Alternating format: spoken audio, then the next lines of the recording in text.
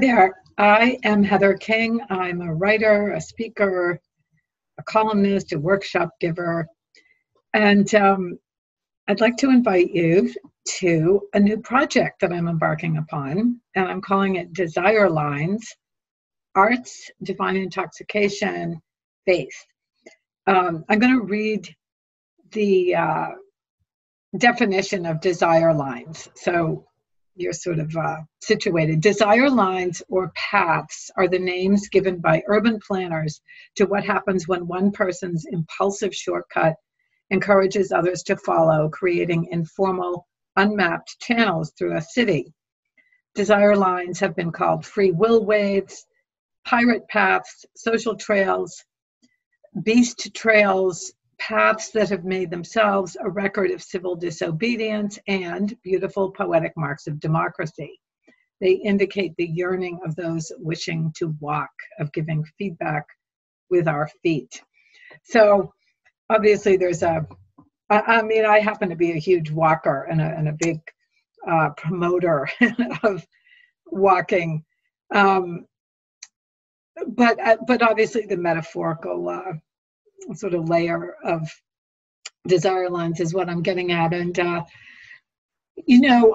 a writer and a speaker, but really I'm a stumbling and yet ardent follower of Christ. I'm a Catholic convert, and I'm really this project is really to bring us into a deeper relationship, invite us all to a deeper relationship with Christ, if we've already met him, either way, with the deepest desires of our hearts, with each other, with our vocations, and with our culture, our place in this, I think, increasingly ideological culture that doesn't leave any room for nuance, complexity, and really for reality, the reality of our experiences, of our hearts, of what our deepest being tells us is true.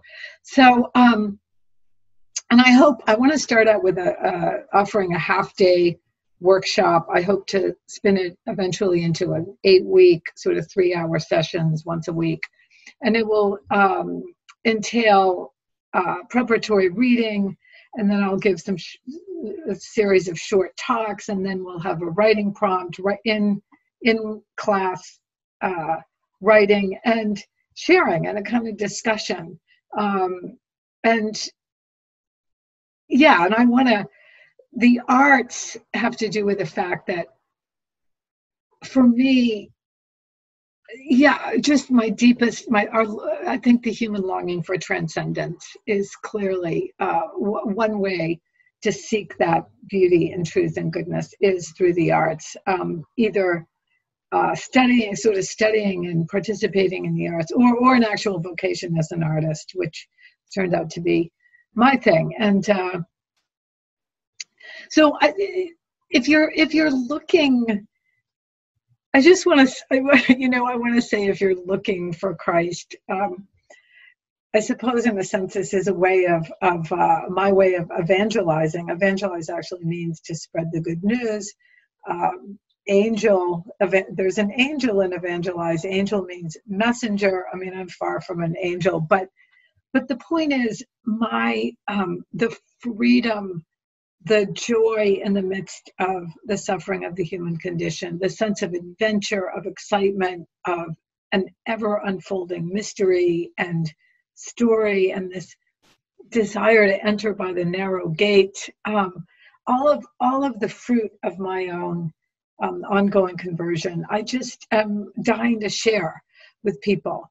And just a little bit by way of background of how I came to Christ. I'm a huge alcoholic. I was born and raised in the coast of New Hampshire, small town, working class, wonderful family that had been deeply affected, I think, as many of our families have, by alcoholism.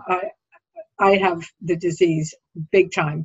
So anyway, I had spent sort of 20 years just totally lost on a bar stool and picking up guys and looking for yearning and longing and looking for love, and of course not sort of sabotaging myself at every step, and deeply enthralled to this sort of, I have to say, alcoholism, whatever else it may be, is this kind of demonic, I don't think it's too strong a word, possession. I mean, you're utterly enthralled to this malign power that is way greater than you. And that, for me, it really did take a sort of supernatural help to be released from that bondage. But that's a whole other story that I've written one book about, and it really informs all my work.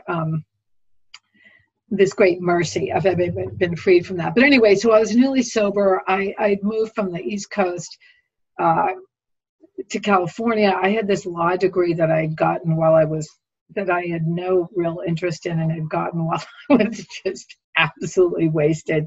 And I passed the Massachusetts bar, the New Hampshire bar. I came out to California with my new husband. I was working as a lawyer in Beverly Hills, of all places. And I had a real crisis of vocation / conscience, real existential crisis. I was so sober to be, so grateful to be sober. And I started to believe in this God who I wanted someone to thank. That was my first and maybe my forever deepest idea of God. And I was working in this law office, and I realized this is not what I was made for.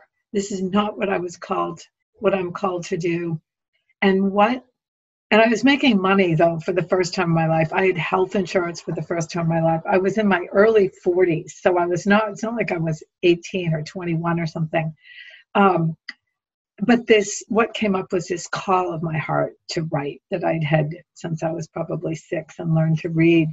And what ensued was this kind of probably 2 or 3 year Garden of Gethsemane, sweating tears of blood experience, where I really faced those deep questions. I looked around in my culture. There was nothing in my culture that even remotely addressed them. Our culture is about money, property, prestige.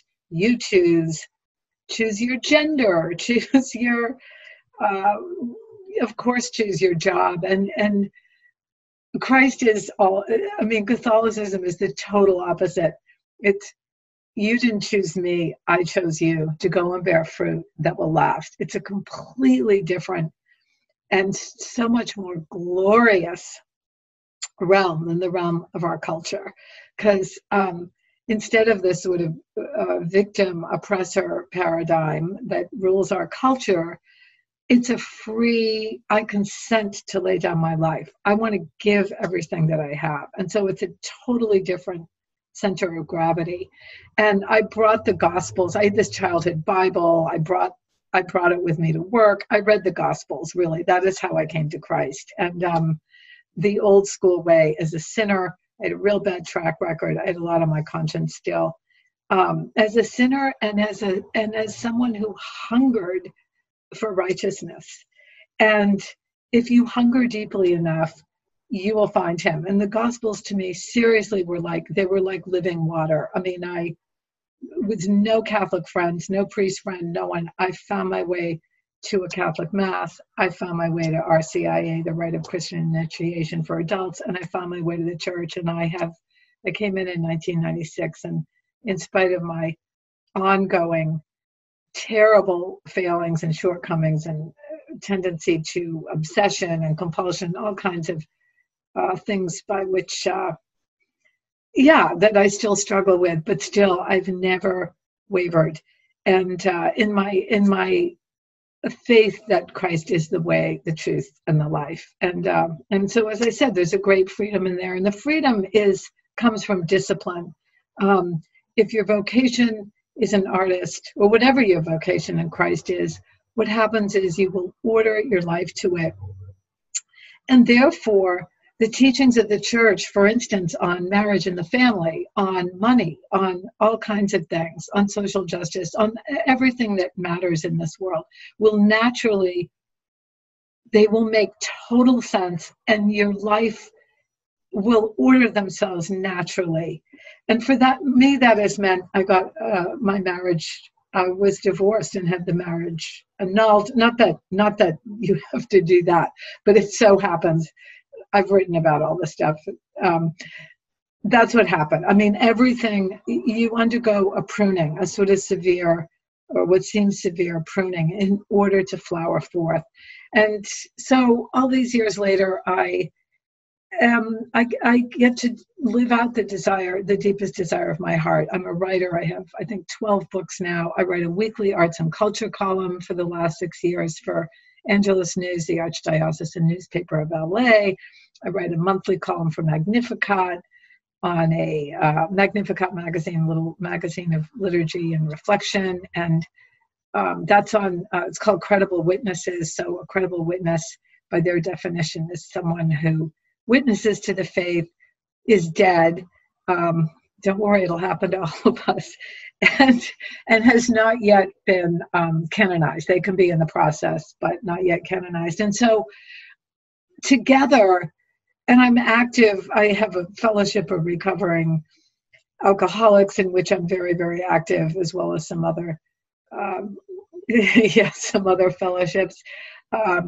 I have a family, I have a wide circle of, I have had a blog for 10 years, so I hear from people all over the world. I've given writing workshops. So I have this life in which I feel so fully engaged. And that's what I'd sort of like to get across. I have carte blanche sort of to write about and explore what I want, what sets me on fire. And so I'd love to introduce you all to some of the people who lead these. They may or may not be Catholic.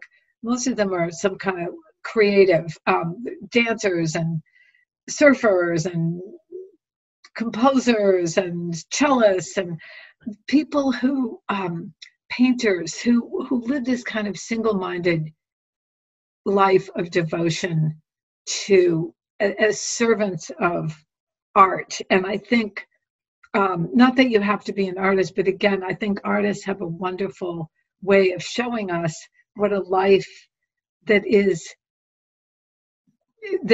ordered to the one thing. As Kierkegaard said, the saint is the individual who wills the one thing. So you will one thing, it gets all whittled down, and it's a total adventure.